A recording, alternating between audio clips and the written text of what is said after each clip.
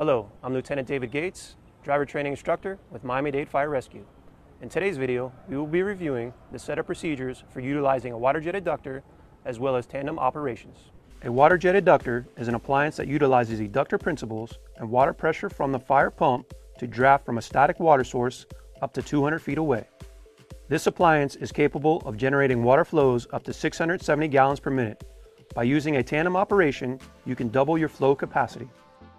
The equipment needed for the operation: water-jetted ductor, up to 200 feet 3-inch hose, up to 200 feet 5-inch hose, a flotation device, and an optional rope bag. The line should be stretched from the truck to the water's edge, avoiding sharp bends and kinks. Before connecting hoses to the water-jetted ductor, inspect the unit to be sure no debris has entered the inlet or discharge openings. Connect the 3-inch line to a discharge from the pump and to the water-jetted ductor. Connect a 5-inch supply line to the pump intake valve and the water jet eductor. Care should be taken to ensure all connections are tight and secure. A rope may be attached to the handle and secured. A flotation device is always recommended when the static water source is deep or if there is a lot of vegetation in the water.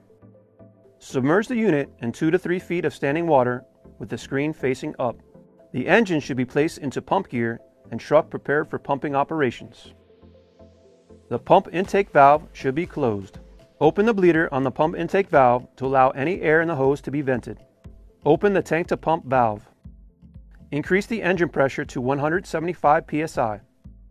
Open the discharge supplying the water-jetted ductor and main discharge pressure at 175 psi.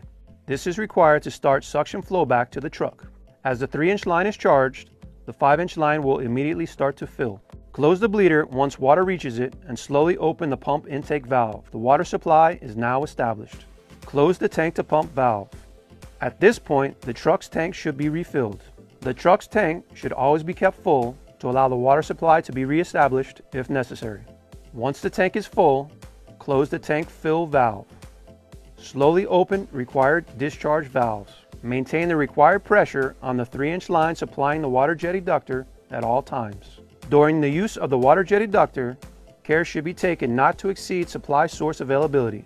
This will cause the supply line from the unit to collapse. If the supply line flow is exceeded and the line collapses, simply open the tank to pump valve and decrease the discharge flow until the supply line recovers. Once stabilized, close the tank to pump valve and top off the tank as soon as possible.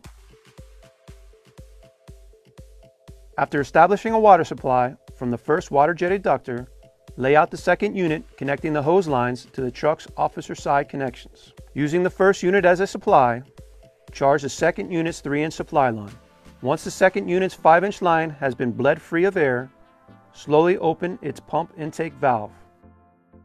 Begin water supply operations by slowly opening the required discharge valves. Refer to your water-jetted ductor operation manual for additional information.